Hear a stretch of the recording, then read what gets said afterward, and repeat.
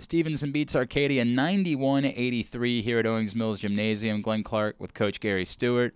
Coach, quite the game today. It was highly entertaining for all of us that were watching it. I'm sure it wasn't quite as much fun for you on the bench. You guys surrendered much of your lead, but you never fully gave it up, and when you needed buckets, you got them.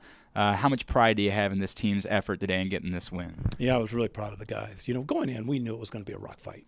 And, you know, they're the defending conference champions for a reason. They've got the the reigning conference player of the year, and they've got some other guys that started for them on a championship team. So we knew it was going to be a difficult task, and our guys, I thought we fought. We really fought hard and got some timely baskets and were able to make just enough stops. After the first time we got to see Worm Hughes here, I said, man, this guy looks like he might be special. You said that you don't know that you've ever brought a player into the program at this point that was this far ahead and this talented.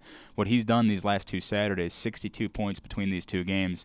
How do you even describe what he's giving to your team right now? Well, we see it in practice. You know, we constantly talk to our guys. You got to get a hand up. You got to get a hand up. You got to make him put the ball on the floor.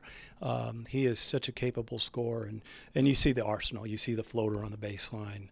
So he's not just a one-trick pony. And we needed every one of them. Yeah, certainly did. There's no doubt about that. And then Jalen Johnson stuffing the stat sheet the way that he did tonight. Double digits, and then I think 7 rebounds, 6 assists, something along those lines as well. What he does to sort of stir the drink for you guys maybe goes unnoticed, I think, a little bit. It does. You know, he does everything. You know, he opens the front door, he delivers the popcorn and the programs. He's so valuable to us, and I thought all night he put the ball in the interior.